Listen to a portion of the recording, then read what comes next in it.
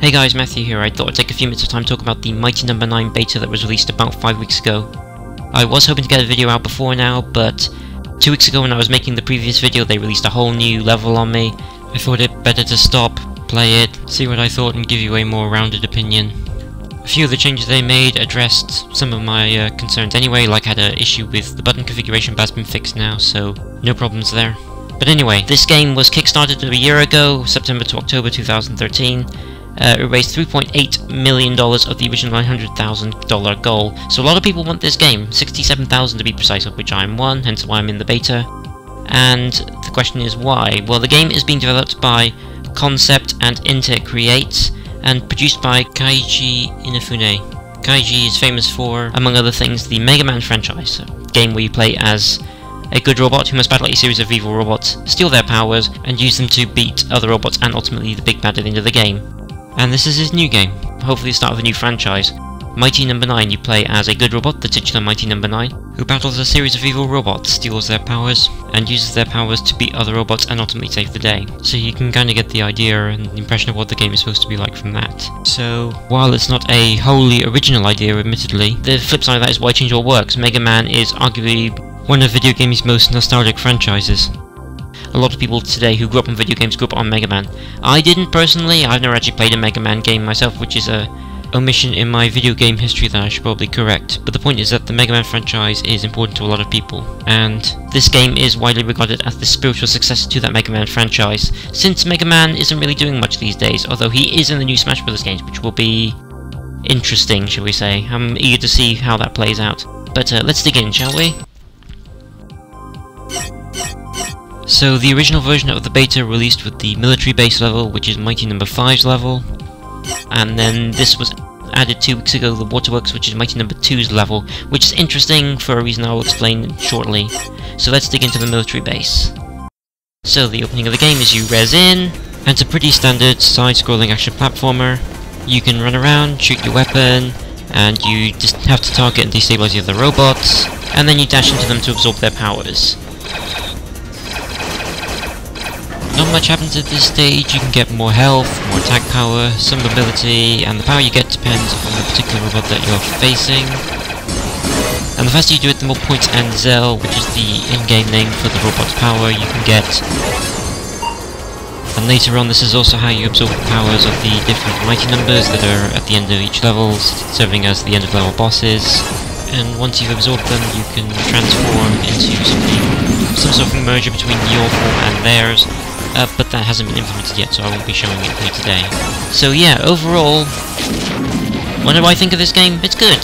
It's, they say I've never played a Mega Man game in the past, but if the Mega Man games are anything like this, then I should definitely go play them. This game is definitely one of the more enjoyable games I've played in a long time. Sorry, just jump, there we go. That one always gets me, because you have to hit him, and then hit him again while he's firing. So yeah, let's say, I have never played a Mega Man game, but I get the impression this is exactly how a Mega Man game was. It's not... It's old school difficult, shall we say. So it's not... this is where I said it would be interesting. That character back there is Mighty No. 2, and he appears in this level as an ally, but the level where he is the boss character was released to the beta 2 weeks ago, so I'm curious if they'll stick with that. As in showing which Mighty Number will next release in each of the given levels that are released to the beta. The idea, certainly with one of the old Mega Man games, was that while you could face the other robots in any order, beating certain of them helped... Oh, I'm just gonna die there. So beating certain of the robots helped you... had more their attacks had more strength against various other of the robots. So that's what I'm thinking will happen here, is that while you can potentially beat them in any order, beating certain mighty numbers in other levels first will be advantageous, like here Mighty No. 2 helps you by defeating certain enemies that you yourself wouldn't be able to reach. Same is true of Mighty No. 2's level, where Mighty No. 1, I believe it is, shows up, and he helps, but I can't remember specifically how he helps. But time will tell, let's see if that's how it pans out. And we'll get those.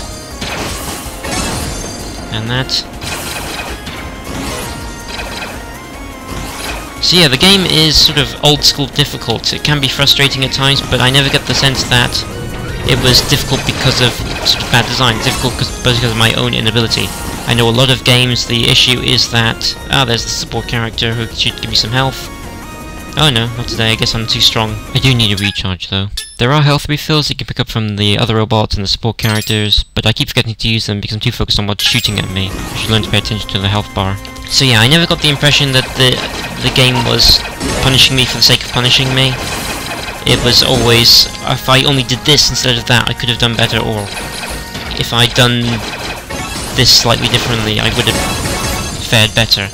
Which is a problem a lot of games have in various places, where the difficulty will just randomly spike and inevitably provide more of a challenge, but it usually just ends up as frustrating rather than challenging. But I didn't find that at all with this. I don't remember how much longer the level is. I think there's quite a bit though. But there isn't much more to say about it really. It's a good beta. If this is a sign of things to come, then it should be a good game when it's all finished. If we get to the top here, we can see Mighty No. 2's help in this level. So there's Mighty No. 2 in the background. You can see there, he's freezing those enemies. No, I wouldn't be able to do that myself. So that's hopefully a sign of how it will work. That if I beat Mighty No. 2, say, he'll help me here, as opposed to if Mighty No. 2 is still corrupted, then I'll have to deal with that section myself somehow. I wonder how that will work. Which seems entirely reasonable.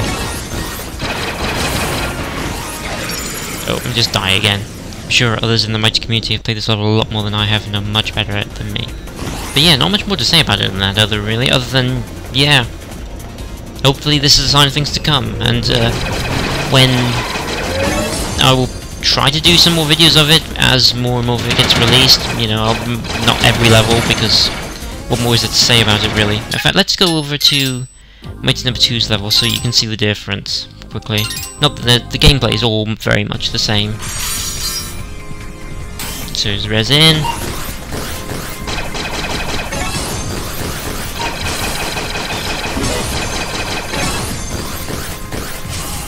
And water level, which are almost inevitably horrible in any game, but it's not too bad here. Beck's movement in water does take a bit of getting used to. He's a lot more floaty than he was in the previous level. It does mean that he can jump higher though. Beck is Mighty No. 9, that's his name. Because though he is the 9th Mighty Robot, his name is Beck. The other robots have names too. Mighty No. 2 is named Cryosphere, Mighty No. 5 is Battalion. There's also a support character, Cool, which is a nice pun, Beck and Cool. Also references Mega Man maybe, since he was Rockman in Japan, and he had his ally character Roll, so they were rock and roll, so I imagine it's a similar thing going on here. But I digress, that's enough for me really. It's a good beta. If it's a sign of things to come, then great. Looking forward to the rest of it. If you're interested to find out more, you can go to the website mighty9.com. I'll put a link to it somewhere in the description. And thanks for watching, and see you again later. Goodbye, and be mighty.